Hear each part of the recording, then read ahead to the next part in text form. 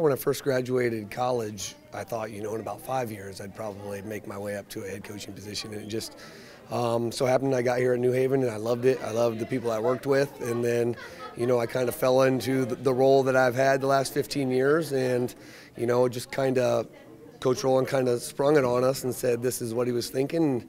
And he said he'd like me to have it. And then I decided, yeah, I'm going to interview. And we went from there. Coach Rowland left a great foundation for me and the rest of the coaches and the team to continue to be successful. And, you don't have to reinvent the wheel here. Obviously, there's some things that, we're going to tweak and, hopefully make better and, just improve on what Coach Rowland's been doing for 17 years. I think a lot of your best offensive minds are guys that have a defensive background, That's not saying I'm bringing in a new offensive coordinator. We're going to have several new offensive coaches, but for the most part, our staff is staying intact with just a few exceptions of some position coaches. But yeah, we've got a solid staff together, and we're still working on getting a few more. But yeah, our offensive staff, our offensive coordinator will be new, but it's someone that I've worked with in the past.